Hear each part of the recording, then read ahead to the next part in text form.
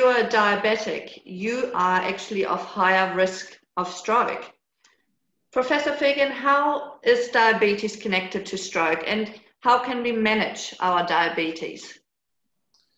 Yes, as you said, diabetes is a very important risk factor for stroke. It increased the risk of stroke by about 2 times. And diabetes, basically, it is an excessive amount of glucose in your blood. And it could be for different reasons.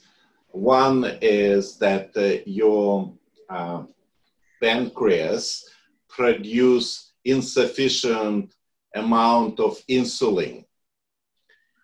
And that's one possible cause of diabetes, and another possible cause that your body cells are not receptive enough to insulin. And glucose is not metabolized as it should be.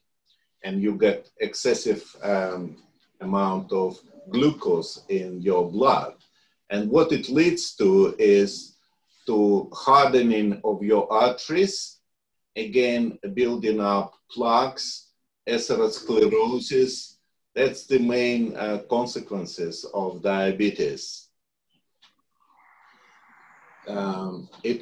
Diabetes, there are 2 types of diabetes. One is kind of inherited, type 1 diabetes, when from the birth, babies, children develop that diabetes type because of they don't produce insulin, basically. That's the main cause for that. And type 2 diabetes, or diabetes in adults, which could be because of the 2 reasons I mentioned before. It is important to recognize that a person has a diabetes. There are some symptoms of diabetes, which most common symptoms are losing weight, for example, for unknown reasons, feeling thirsty all the time, going to toilet during the night time several times. Of course, it's all subjective symptoms. There are objective signs of diabetes, like measuring the level of sugar in your blood, and some other tests doctors can prescribe to determine whether you have diabetes or not. The best way to manage diabetes, of course, is to avoid it altogether. And again, healthy lifestyle, healthy diet, maintaining a healthy weight is the best way to prevent development of diabetes. But when diabetes is developed, again, the emphasis is on lifestyle modification, improving your diet, limiting fatty food, sugary foods,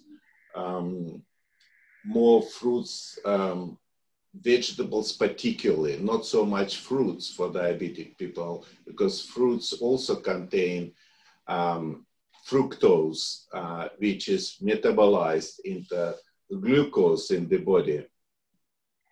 So it's also have excessive effect on blood sugar in your blood. So vegetables are preferable in terms of the products. And physical activity. Physical activity importance for managing diabetes cannot be overestimated. It's extremely important. Maintaining your healthy weight is important. And if these measures are not helpful, then there are medications, of course, and a range of medications. Your health professional can prescribe it to you if you have diabetes, which is not managed by diet. But the first all health professionals prefer If it's not extremely severe diabetes, then start with lifestyle modification. And in many people, it is sufficient to control diabetes. Right, so as we've already said before, change your lifestyle, include exercise in your daily routine, have a healthy diet, and make sure you talk to your GP about how to manage it best if you do have diabetes, and how to keep your risk of stroke low if normal exercise and a change of diet is not sufficient for you. So make sure you look after yourself. Have a look at our hashtag Don't Be the One NZ stroke prevention campaign on our website, www.strokecentral.org.nz, or visit our Facebook page for further updates. Stroke prevention is, as always, key.